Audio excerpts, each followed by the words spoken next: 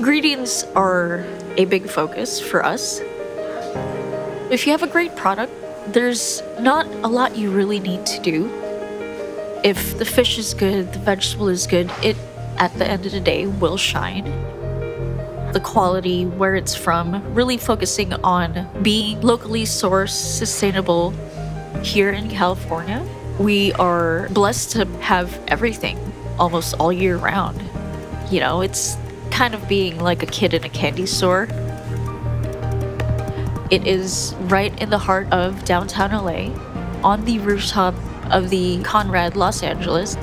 It's definitely a chef's dream.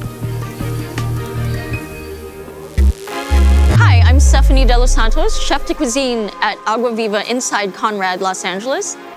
And this is Off the Menu with Hilton.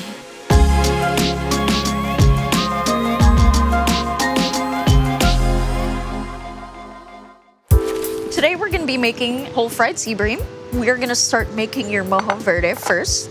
We have a little bit of chopped up cilantro, chives, parsley.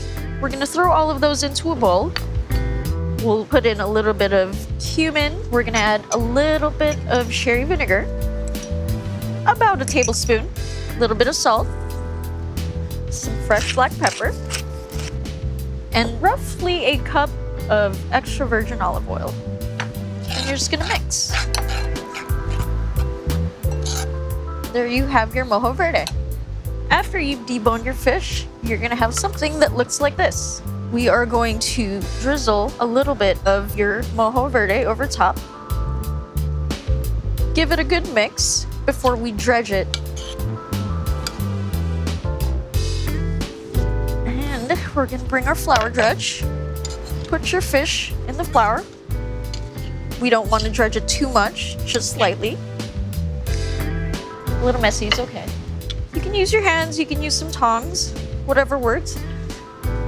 Just lightly dust this, and then that's it. One of the first dishes that my dad actually taught me to cook was a whole fried steamed fish. Start setting up a sea bream. Where I come from was a big influence on me being a chef. Just growing up in the Philippines, there's an abundance of seafood. What sets apart Agua Viva from other restaurants is it is a melting pot of different cultures, cuisines. There's a lot of inspiration you can get from that. Gonna wanna get your oil hot to about 350 degrees. We're gonna take our fish, we're gonna drop it into the oil. We're gonna fry it for about 5 to 7 minutes. So you can tell that it's almost done because the fish is actually slowly floating to the top. And after, your fish should look beautiful and golden brown just like this. And after you've fried your whole fish, we're going to plate. For the color contrast in the restaurant, we put a few pieces of bamboo leaves. We're gonna take our whole fish, place it right there. Put our little fried fish right in the center, just having the body hugging it. A little bit of your mojo verde that you made, lemon and lime cheek, and some house-made tartar sauce. And there you have it, your whole fried sea bream.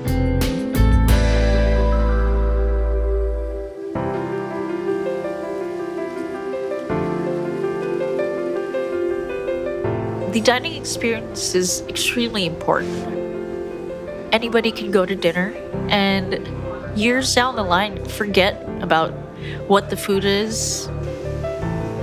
But if you spark a specific emotion through the food, people will remember that. And that's what I strive for every day.